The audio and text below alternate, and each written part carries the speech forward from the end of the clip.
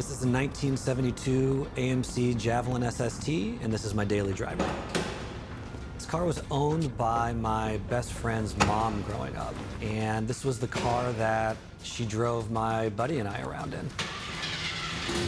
I just thought it was the coolest thing ever, and I thought this mom pulling up in this rumbling, huge car was something different, something out of the ordinary, and something that was just really cool.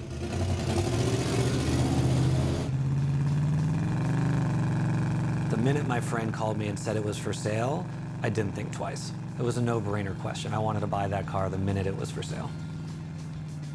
She didn't run, the interior was a mess, but this was a fun project that I was excited for, and took about a full year to get her back on the road driving.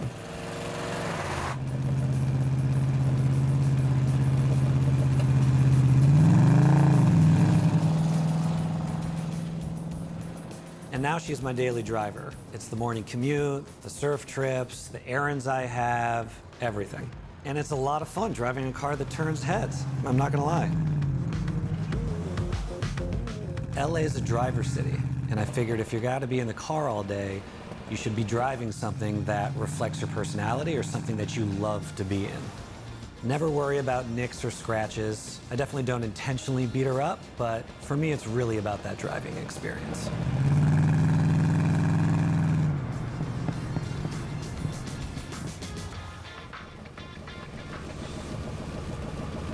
I think there's a lot of people on the road who had wished they bought that car they always loved and fixed it up.